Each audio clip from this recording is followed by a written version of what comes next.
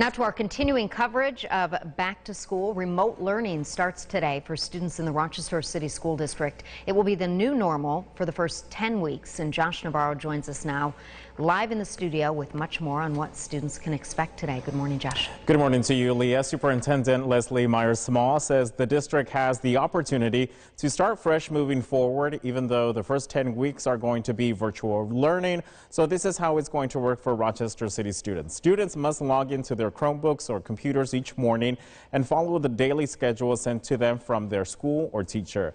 District officials say all students will start the day with 15 to 20 minutes of activities to support their social and emotional wellness. Students grades from 7th to 12th will follow their daily period-by-period schedule, which includes an hour lunch break, an additional 30-minute screen break. And on Wednesdays, the whole district will work at their own pace. Here's what the superintendent had to say a couple of days ago.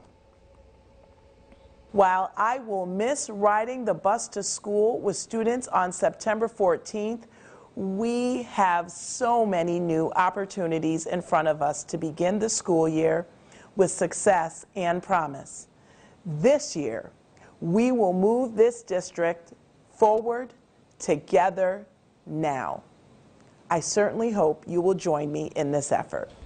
Now, attendance will be taken if students complete their daily assignments, either online or offline, or if they have a daily check-in with their teacher. Now, the superintendent says they'll reevaluate all the remote learning throughout the first 10 weeks, and from there, they'll make a decision to continue with it or go to in-person learning.